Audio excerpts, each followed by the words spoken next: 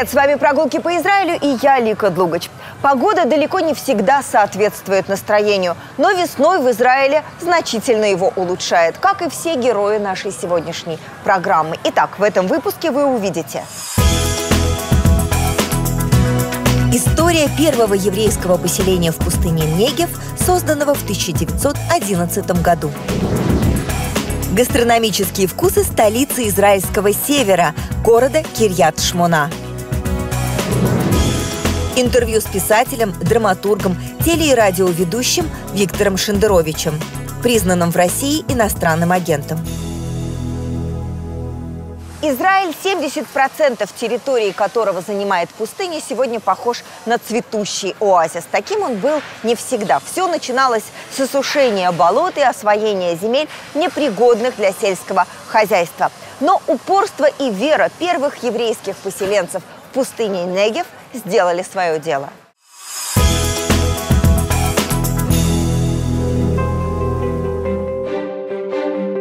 По истории кибуца Рухама можно учить историю государства Израиль. В 1913 году созданное всего 2 годами ранее поселение было дважды атаковано арабами, а в Первую мировую войну полностью разрушено.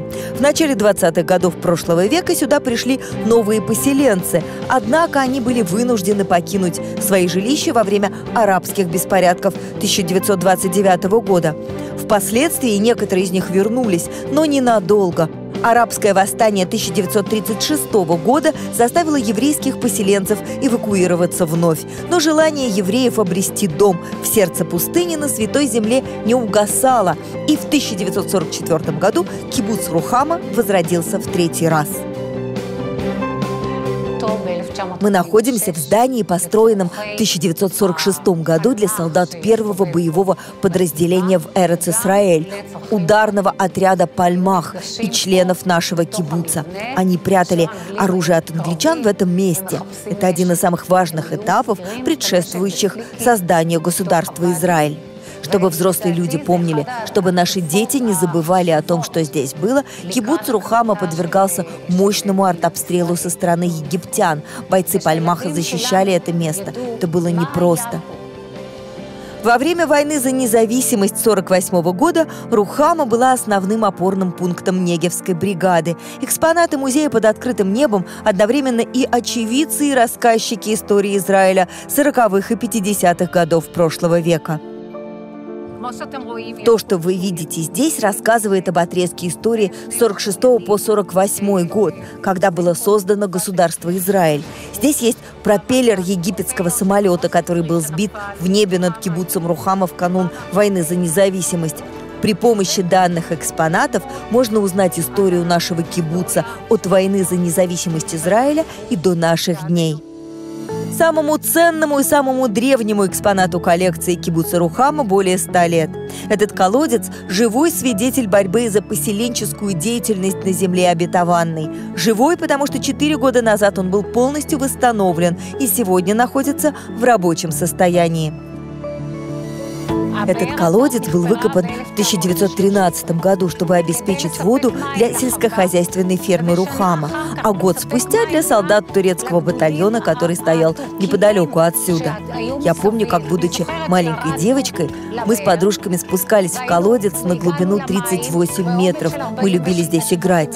Вода была холодная, потому что колодец был глубокий, и мы пили ее сразу же прямо здесь. Я думаю, что это можно назвать чудом. Сам факт того, что удалось выкопать питьевой колодец до глубины 38 метров. После каждого выкопанного метра копателям приходилось закреплять края, чтобы колодец не обрушился. И то, что этот колодец до сих пор существует и на его дне есть вода, это тоже чудо. Сложно поверить, что еще совсем недавно здесь была голая пустыня, а сегодня вокруг кибуца Рухама раскинулись леса. Ежегодно в феврале, когда пустыня Негев покрывается ковром из алых цветов, здесь проходит фестиваль «Даром Адом», что в переводе с иврита означает «красный юг». Полюбоваться цветением в пустыне зимой приезжают тысячи израильтян и туристов. И дети, и взрослые, и новые репатрианты, которые живут в Израиле, должны приезжать сюда на экскурсию по следам истории образования государства Израиль. Это не само собой разумеется, что Израиль был создан и существует по сей день. Он был основан вопреки гигантским трудностям и несогласию со стороны большого количества стран. Вот почему важно, чтобы люди не просто узнавали о таких местах из книг, а приезжали сюда, чтобы увидеть все своими глазами, прикоснуться к истории в прямом и переносном смысле.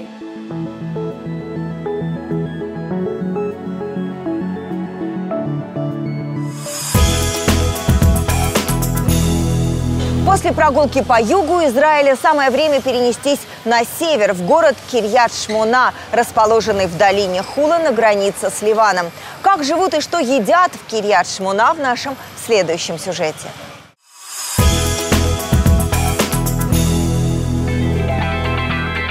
Там, где с гор Нафтали и Хермон стекают водные потоки и реки Дан, Баниас и Хацбани сливаются в полноводный Иордан, недалеко от границы с Ливаном расположен город Кирьят-Шмона.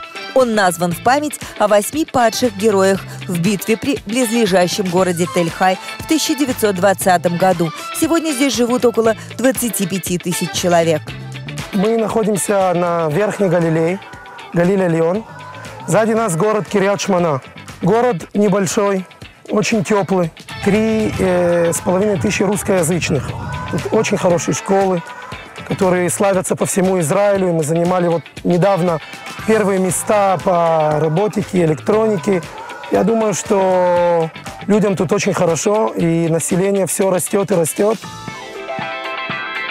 Первыми поселенцами Кирьят-Шмоны стали выходцы из Марокко, Туниса, Йемена и Румынии. Город был основан в 1949 году на месте арабской деревни Хальса, жители которой покинули свои дома под давлением арабских властей. Фотографии на стенах этого, нет, не музея, а ресторана наглядно рассказывают историю города. Эту фотографию можно назвать сердцем нашего места. На ней мой дедушка. Он принадлежит, увы, к ушедшему поколению простых людей. Даже если у него был всего лишь один кусочек хлеба, половину он всегда отдавал гостю. Сегодня таких людей уже не найти. Большую часть фотографий, которые вы здесь видите, наши гости принесли из дома. Люди на фотографиях – это знакомые и родственники наших постоянных клиентов. Они регулярно приходят сюда поесть и оказываются в правильной компании и домашней атмосфере, где все и все знакомы с самого детства. Хальса – таково первоначальное название города Кирьят-Шмона. Это не просто ресторан, я бы назвал это место своего рода музеем, в котором запечатлены фотографии и вкусы нашего города. Начиная с 60-х годов прошлого столетия мы готовим блюда, которые делала моя мама, поэтому место и называется «Мама Хальса». Слово «мама» не нуждается в переводе, оно понятно говорящим на всех языках. Чарли в семейном бизнесе более 50 лет. Коронное блюдо заведения он не доверяет никому и готовит лично. Давайте-ка я приготовлю вам тарелочку знатного кускуса. Больше всего мне нравится готовить аутентичную вареную еду. Такую, как кускус с овощами, например. Кускус – это одно из самых популярных израильских блюд. Его привезли в Израиль выходцы из Туниса и Марокко.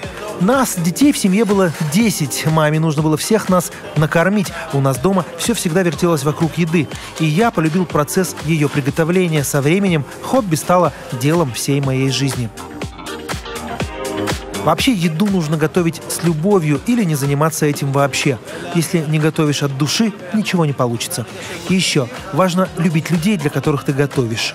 Им должно быть комфортно и вкусно. В общем, нужно просто любить свое дело. Здесь вкусная не только еда, но и атмосфера, если можно так сказать. Вежливое обслуживание – одно из самых лучших мест, которые я знаю. У нас в ресторане нет шеф-повара, есть только люди, которые любят готовить и доставлять радость другим людям. А если кому-то из клиентов не нравится то или иное блюдо, вся ответственность лежит на мне. Я прихожу сюда после своей основной работы. Я воспитатель в детском садике. И здесь я получаю много положительных эмоций. Такое счастье доставлять людям гастрономическое удовольствие. Вкусно готовить, эстетично оформлять и подавать блюда. И видеть радость на лицах людей. Живу я в Кирьят-Шмоне уже 14 лет. Мне нравится. И вообще в Израиле отлично. Израиль очень хорошая страна. Столица израильского севера, город Кирьят-Шмона, в недалеком будущем может превратиться в хай-тек-центр страны. Здесь строят современный парк высоких технологий. По соседству с Кирьят-Шмона расположен академический колледж Тель-Хай, в котором уже сегодня студенты факультета пищевых технологий создают продукты завтрашнего дня. В израильские фудтек-стартапы охотно инвестируют гиганты мировой пищевой промышленности. Но какой бы ни была пища будущего, в ней всегда найдется место семейным ресторанчикам, где из поколения в поколение люди готовят еду с любовью.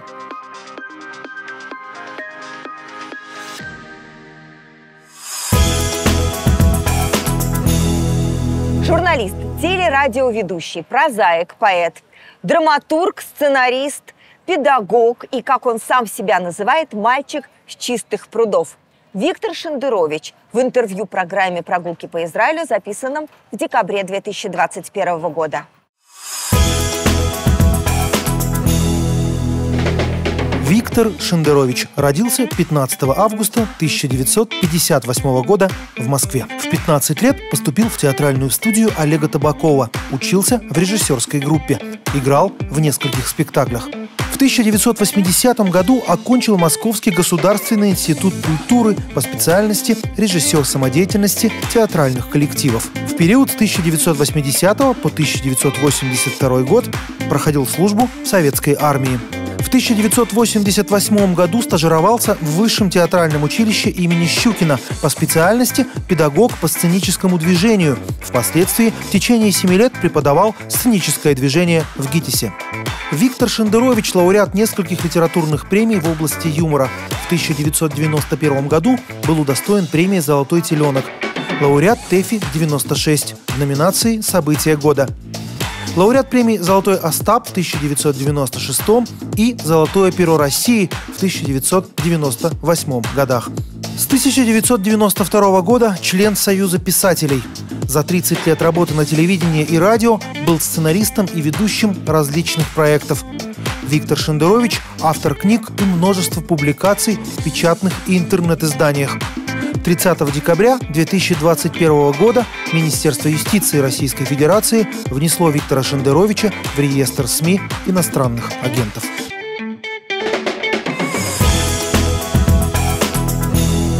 Здравствуйте, Виктор.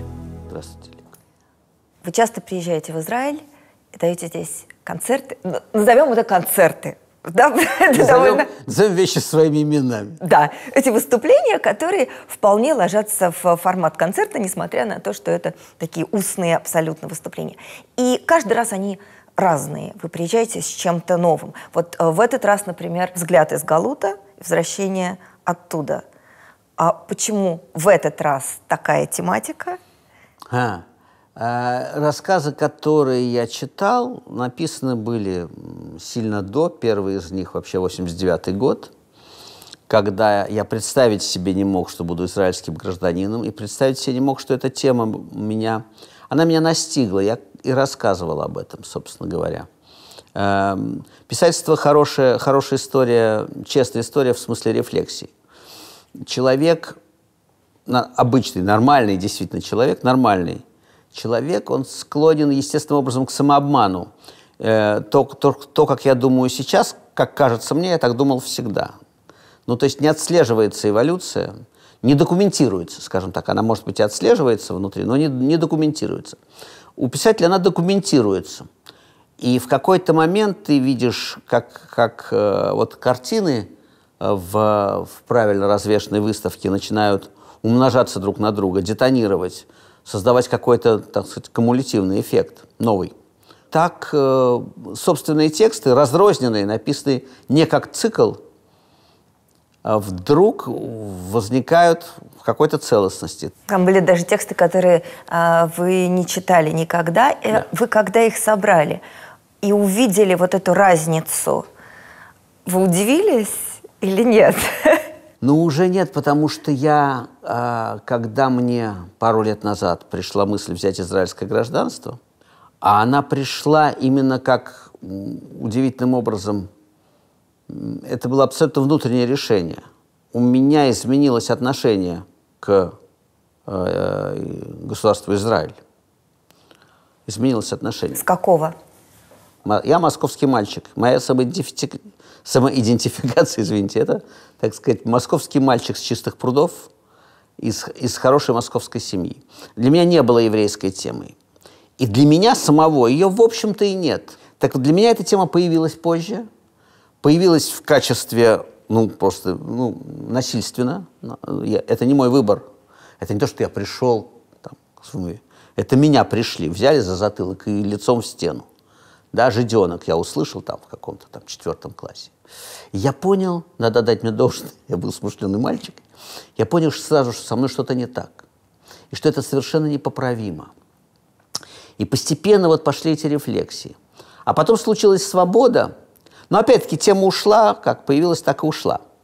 Я пару раз в жизни, лично я пару раз в жизни сталкивался с этим, но я общался так счастливо в таких счастливых местах. Табаковская студия театральная. Вы там в 15 лет туда попали, да? В 15 лет там в Табаков, там, японский режиссер Валерий Фокин, там японец, Костя Ракин, Гарик Леонтьев, поляк там Андрей. Не было это. То есть это заведомый позор. Антисемитизм – это заведомый позор, и это даже не обсуждалось, но это просто стыдно. Это стыдно. И это не обсуждалось.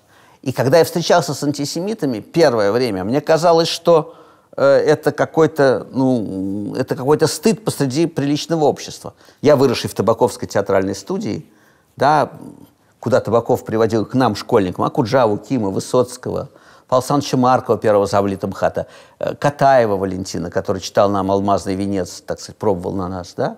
Да, мы жили в таком счастливом бульоне.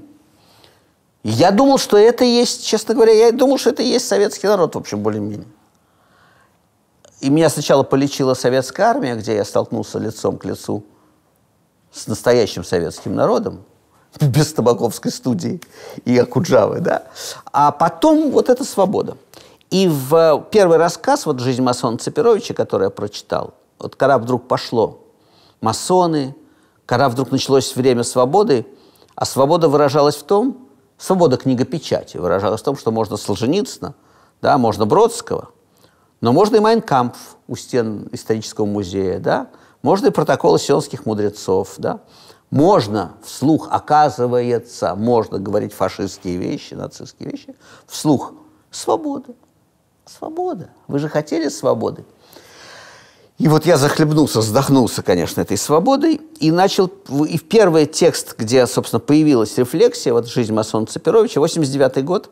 Потом, естественно, эта тема каким-то образом, она пошла, она продолжалась. В 94 году я впервые попал в Израиль. Это экскурсионная история. В 94 году это еще экскурсионная история. Это забавно, это интересно, это не имеет ко мне никакого отношения. При том, что до того, в предыдущие несколько лет, сюда уехал миллион советских жителей. И несколько человек из этого миллиона, значит, позвали меня в гости, мои друзья. И я приехал в гости. Здесь уже были 2 мои тетки. Дай им Бог здоровья, они до сих пор, видимо, именно потому, что они уехали, они до сих пор живы. Вот. Да, я приехал в Иерусалим, в Гило к теткам. Я, да, с друзьями жил на Яфа у друга, приехал в Тель-Авив. Но для меня это была экскурсия. Это еще была экскурсия. Не было ощущения, что вот такое, я приехал на свою историческую родину? Нет. У меня и сейчас довольно сложное с этим отношение. Родина, она родина есть. Моя родина — чистые пруды московские. Я улыбался, когда говорили об исторической родине. Я говорю, ну тогда уж Белоруссия. Белорусские местечки. Да, Мозырь, Гомель, Бобруйск. Да, то, откуда мои бабушки и дедушки. Все 4. Я, значит, евреи мыслят масштабно. Я недостаточно был евреем. И, может быть, я недостаточно еврей сейчас. Кстати, когда я взял гражданство, я немедленно получил в том числе и довольно суровые отповеди, значит, по поводу своего недостаточного еврейства и несоответствия, так сказать, идеалам сионизма. А мои отношения менялись, я уже говорил, менялось отношение именно к государству Израиль. Менялось вот как. Я космополит по природе. И сейчас космополит.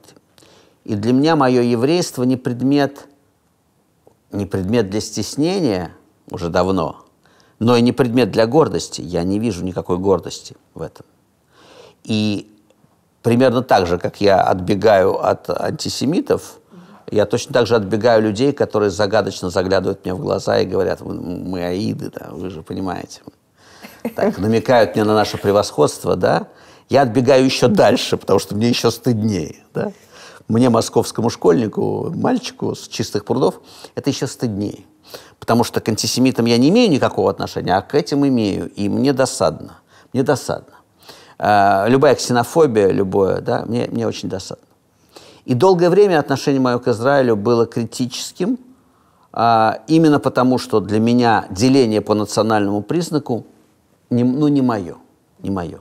Как я написал однажды, если верить Ветхому Завету, то все люди в той или иной степени евреи, да. Ну и все, да. И потом ходил в прокуратуру, значит, давал объяснение. Потому что это потрясающая история. Это потрясающая история. Товарищ Елкин из Хабаровска написал заявление в Генеральную прокуратуру, где потребовал привлечь меня к уголовной ответственности, потому что я своим поздравлением всех с еврейским Новым годом в сентябре нарушил 26-ю статью Конституции Российской Федерации, где записано право человека самому определять свою национальность. Я его евреем обозвал. Меня позвали в Гагаринскую прокуратуру давать пояснения. Следователь сказал: пишите пояснения. Я спросил, с какого места. Он очень неосторожно сказал: давайте как можно подробнее. Я написал, подробнее просили, я написал: Авраам родил Исаака, Исаак родил Иакова, я как-то так. Следователь с большим интересом это, значит, изучил. Первоначально с интересом, потому что это другая статья, это в составе преступной группы, это другой срок совсем. Ему понравилось очень, что это я не один, а там нас много. Потом он вчитался в Авраамов, Исааков, значит, сказал: так подробно не надо. Он понял, что привлечь Исаака к уголовной ответственности явно уже поздновато, не догонят. Не догонят. Вот, он сказал, я спрямил ту длинную историю, я написал, попросил прощения, написал, что, значит, выразил надежду, что группа этих древних евреев не помешает гражданам Российской Федерации, бла-бла-бла, 26-я статья. А закончил, это все задокументированное, закончил, отдельно поясняю, что, говоря о том, что все люди в той или иной степени евреи, я не имел в виду гражданина Елкина из Хабаровска. Он, видимо, от обезьяны, потому что всего, на самом деле, два варианта. Вот видите, еврейская тема возникает, когда меня спрашивают. Сам я, по моим ощущениям, сам я не заговорю об этом, потому что мне это довольно... Новый год по еврейскому календарю. Порадуйтесь вместе с нами. Да? Сядем вкусно поедим. Да, как сформулировала дочка моих знакомых, все еврейские праздники заключаются в том, что нас хотели победить, им не удалось, давайте теперь поедим. Вот замечательно. Я очень рад. Я прекрасно поздравляю с Рождеством, с Курбан-Байрамом. Всех, для кого это праздник, пускай они празднуют. Главное, чтобы не натирало. Главное, чтобы ты не считал, что все должны праздновать с тобой этот праздник. И все, кто не празднует этот праздник, должны быть уничтожены или поражены в правах. Вот где проходит, там, где начинает натирать.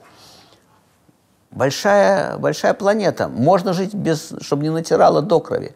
Это совершеннейший выбор. И для меня, это повторяю, для меня еврейская тема возникала только, когда меня в нее снова вбрасывали. Оказывается, да, надо объясняться. Поэтому меня от государства, от самой идеи теоретически, хорошо бы было, чтобы в этом не было необходимости. Хорошо бы было, чтобы не было необходимости защищать свой дом от внешнего вторжения.